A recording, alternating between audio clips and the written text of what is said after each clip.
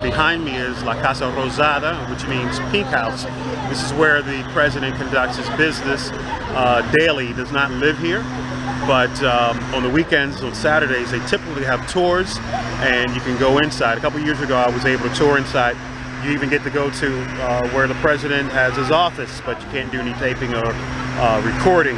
But like I said, it's called Casa Rosada, which means Pink House. As you can notice, the bricks are kind of a pinkish color, but it's located here in Plaza de Mayo. You